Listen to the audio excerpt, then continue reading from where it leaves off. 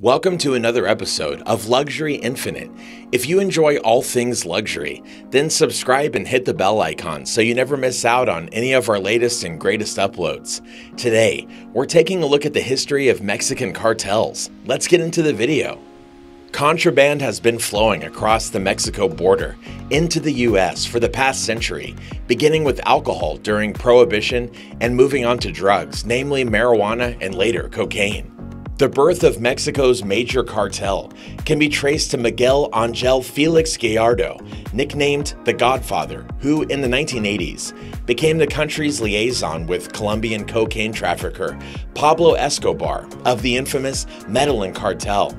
Gallardo went increasingly underground after the arrest of his cartel's co-founder, Rafael Caro Quintero, for the murder of U.S. Drug Enforcement Administration agent Enrique Camarena in 1985, and the drug lord later held a summit among Mexico's largest drug traffickers.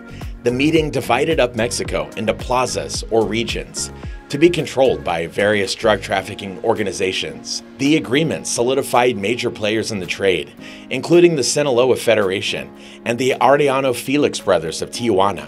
Since then, drug lords have come and gone, and new groups have risen to power as loyalties fade, political protection changes, and killings and arrests leave vacuums in leadership to be filled. This file photo, taken on January 8, 2016, shows drug kingpin Joaquin El Chapo Guzman escorted into a helicopter at Mexico City's airport following his recapture during an intense military operation in Los Mochis in Sinaloa State. In Tijuana, law enforcement's takedown of the Arellano Felix organization led to a split in the group and a bloody war for control of the drug corridor. The Sinaloa, led by Joaquin El Chapo Guzman and Ismael El Mayo Zambada, has dominated for the past several years, although the group has been the subject of a piece-by-piece takedown by U.S. authorities nationwide, including in San Diego. The Sinaloa are also facing a new threat by the cartel Jalisco Nueva Generacion, a newer player from central Mexico that has quickly expanded its influence. The cartel, often called CJNG, has been recruiting former members of the Arellano Felix organization and urging Sinaloa traffickers to flip. The war on drugs has been costly in both lives and resources. Mexico has felt the brunt of the violence, with assassinations of drug gang affiliates, law enforcement officers, crooked officials, snitches, journalists, and civilians. Former Mexican President Felipe Calderón in 2006 waged a fierce battle against the cartels, deploying the military to the streets and the countryside to wipe out the drug trade. Violence escalated as a result. Mexican media and researchers who have closely tracked drug violence estimate 45,000 to 55,000 organized crime-style killings in Mexico from 2007 to 2012 during Calderón's administration.